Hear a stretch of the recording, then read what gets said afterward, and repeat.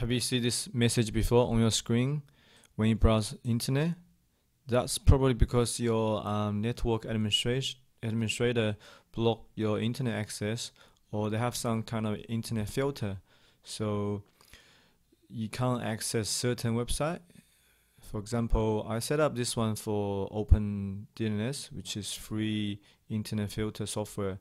You can configure on your routers. But what happens sometimes if you want to access some website? For example, I feel bored, I want to access Facebook today. Let's try Facebook.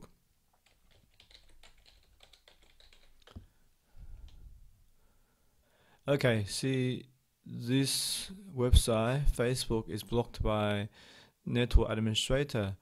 What happens if I want to use just for temporary, and then I don't want to restrict by network settings or network filters? There's a little tricks you can do to get away from that. If we go to the network settings, this is a Mac computer, so we go to network preference, then make sure this is your current internet access.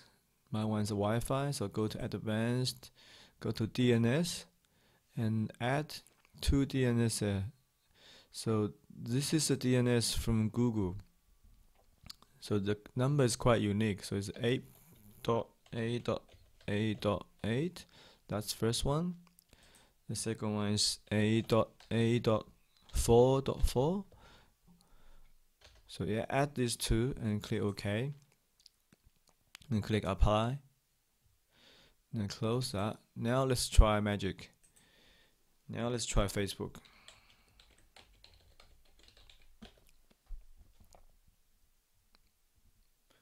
Okay, now you can access Facebook.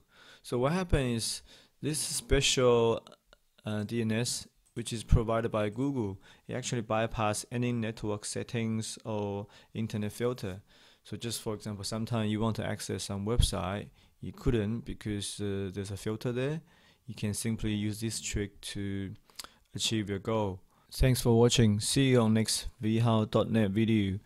And if you have any comment or any question you want to ask or any suggestion, please leave comment below, or you can leave comment on YouTube channel. Thank you.